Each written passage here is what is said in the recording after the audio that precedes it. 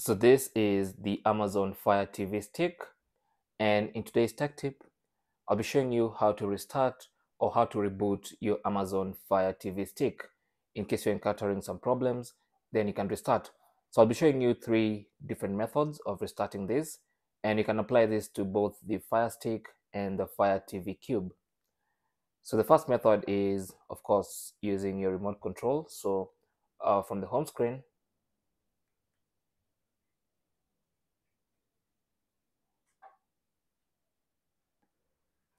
simply scroll all the way to the right until you get to the settings icon.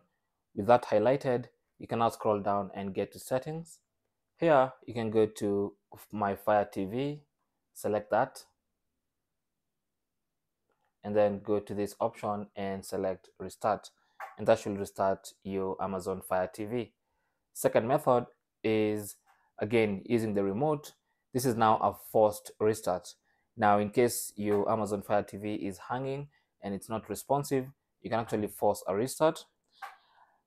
And to do that, you need to press the select button, this button right here. This is a select, plus the play pause button, and you want to hold these buttons in for about 10 seconds and your Amazon Fire TV should restart. So here we go. So the play pause button plus the select button, press and hold. Just keep holding. And as you can see, my Amazon Fire TV is powering off. So it's going to shut down and restart all by itself.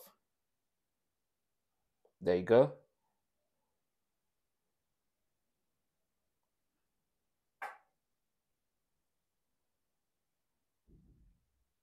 Let's wait for it to restart. And there you go. So it's currently restarting, as you can see.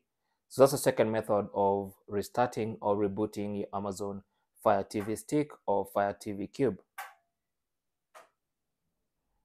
The third method of restarting your Fire Stick or Fire TV Cube is by forcing a hard shutdown. Now, to do that, simply pull the USB cable or the power cable from the Fire Stick or the Fire Cube. Just pull it out of the socket or wherever it's plugged in and give it a few seconds, maybe give it about 10 seconds, and then plug it back in and your Fire TV should restart. So that's the last and the most crude method. So simply pull out the power cable. Every USB, or rather every Amazon Fire Stick or Fire Cube has a power cable.